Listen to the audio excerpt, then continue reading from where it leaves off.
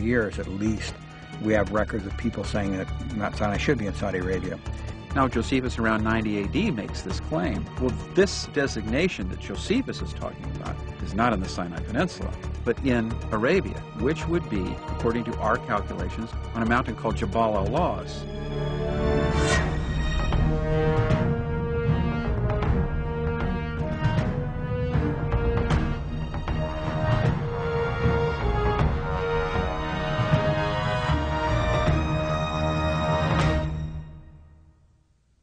The Bible says when God is speaking to Moses, you shall return to Egypt and come back and serve God on this mountain, meaning that he needs to come back to Midian, which is not in Egypt. Tradition is a powerful thing. And once you start fooling with tradition, even if it's legitimate evidence, it is very, very difficult for people to let go of that. Without the official invitation from a Saudi citizen, obtaining entry visas proves to be impossible. Well, it is difficult to get into Saudi Arabia. You just don't go there. We had to manufacture a way to get into the country. I was warned by Jim Irwin that this would be very dangerous. And he gave me the illustration of when he was going to the moon, they shut the door. He said it was like a dungeon door closing. He said at that moment, there was no turning back. You are going. And the chances of death are there. And I knew that going. Another friend that I met, a Greek fellow, said, well, I think I know how to get you in, Larry. I have a letter from the king of Saudi Arabia, and we'll take his signature, and we'll put it on his letterhead, which I have, and we'll change the fax machine on my fax to read his fax number, and we'll put the time at the time in Riyadh, and we're going to fax this letter to the embassy here in London. And it basically, the letter is going to say, this is from the king, and I want these guys in a hurry. Get them in. So we faxed it to the Saudi embassy about, I don't know, maybe 8 blocks away. And sure enough, we got in a real quick time period. The king carries a lot of weight there. Bob was more than uncomfortable with it. It bothered him a great deal. I think to this day it probably still does. Bob and I come from 2 different views on this. He has a lot stronger religious beliefs and feelings than I do about things, and I'm kind of like, oh, the doubting Thomas of all this stuff. And to me, it was just a question of how do you get in. When they closed that door on that Saudi airliner, we were going, and there was no turning back.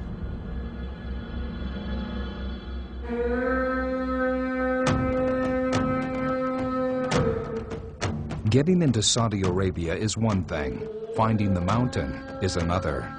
Using the letter given to them by Jim Irwin, Cornuke and Williams drive out into the vast Saudi desert, hoping luck will follow. Well, the desert over there is just a huge expanse and just almost an endless sea of sand and rock. And the heat is so hot that it just sucks the air right out of your lungs. It's frightening to even breathe that 128-degree heat. The only problem was with David's description was take a right at a big rock and then go 0.6 kilometers and take a left at another big rock. The desert's really easy to get lost in. With a limited water supply and maps that are now essentially useless, Bob and Larry become hopelessly lost when suddenly a band of Bedouin desert dwellers come to their aid. Here we're sitting there and we're saying, do you know where Jabal al-Lawz is? He walked out just to the edge of this hill, so the hill hiding us, and pointed. Jabal al-Lawz, Jabal Musa. Bob and Larry get their first look at the mysterious peak. Could this be the holy mountain of God spoken of in the Old Testament? Jabal Musa, which I knew clearly was Arabic for the mountain of Moses. He clearly knew this there as Moses' mountain. It's such an interesting mountain. When you see Jabal al-Lawz from a distance, you think, my first impression was, there must be a cloud up there, there's a shadow over it, because the corner of the top kind of a triangular part is black. We know the Bible says that God descended on the mountain in flames of a furnace. So for me, it was kind of a surreal moment. As they move closer to the mountain, they are confronted with a harsh reality. Warning signs posted in both Arabic and English, and impenetrable high barbed wire fences surrounding the base of the mountain. Aware now of the fact that they could be spotted at any moment, the two move ahead cautiously, looking for any evidence they can find. What they find next will leave them breathless. I'm looking for markings and paintings and little etchings around the mountain, and I kind of walked upon it. Come on over here, come on over here. I'm looking for something little like this. And I looked up and I saw this Huge rock monolith. This is actual video footage of their remarkable find, smuggled out of Saudi Arabia at great risk. Well, the altar is obviously man-made. It's immense. It would have taken hundreds of men or thousands of men to erect. And so this wasn't a band of nomads that erected this. And this altar site is out in the middle of a huge, flat, arid field. There's no rocks close to it at all. I mean, it stands all by itself, right, Bob? There's nothing close to it. So the rocks didn't just grow there. They came from some place. Bob and Larry move in closer to examine mysterious petroglyphs on the side of the altar, instantly recognizing their similarity to the ancient Egyptian deities Apis and Hathor. I figured that if this was Mount Sinai, this had to be the altar where they made the golden calf.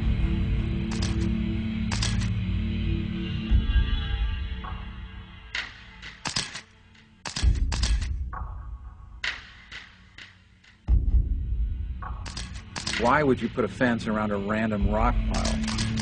They wouldn't. They know that this has great importance. And they've erected a fence with barbed wire to keep people away. Under the constant threat of being spotted by patrolling guards, the two agree they have precious little time to explore further around the base of the mountain. We were able to notice what I call boundary markers.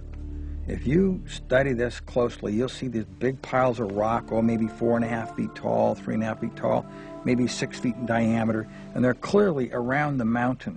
The mountain was considered to be so holy that if the people just touched it, they would die. So Moses was told to put boundary markers around the mountain to keep the people away. And sure enough, around this mountain, about every 400 yards, there are these rock piles.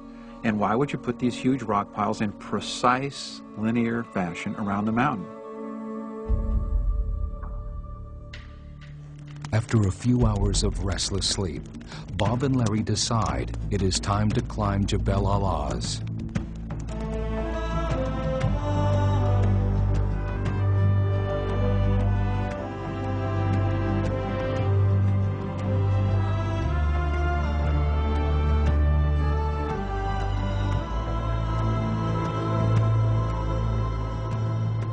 Crested the top of the knoll, and we're welcomed by an incredible sunrise. The sunrise is just awe-inspiring. But when we get up there, the rocks are clearly black, just like a chalkboard black on the outside, and you break the rocks open and they're not black on the inside. And then as you come down the mountain, there's no more blackened rocks. Some maps will show that they're vulcanized rock. It came from a volcanic eruption. But when we lifted these rocks up and Larry and I were smashing them on top of the mountain, and they'd break open, and you'd have this almost pinkish brown granite that would be exposed when you broke the rocks open. We realized then, of course, they're not volcanic. But what are they? And based on all the other evidence, it started to mount, like a police investigator, the degrees of probability increased, and our excitement started to increase also. What went through my mind was watching the experience Bob was having. He pulled out his Bible and started to write some things in his Bible, and I know Bob went through a lot on top of Jebel al-Az. We thought that we might be standing on holy ground. I mean, just think about the significance of Sinai. It was a moment for me. The Bible became vibrantly real at that moment. To think that I could be standing where Moses was told to take off his sandals. And I looked at it and I said, there could be something to this story. You know, the blackened rocks up there and all the other things. There might be some of this Exodus stuff here in Saudi Arabia. Now the thing I'm thinking about is if this is the real Mount Sinai, the world needs to know that this is not myth and legend, not allegory. This is real. And I said to Larry, I said, you know, what are we doing here?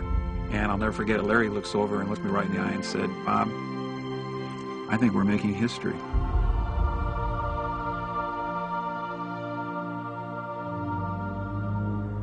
With darkness approaching, the two use night vision goggles to find their way. As they descend, they come upon an amazing sight.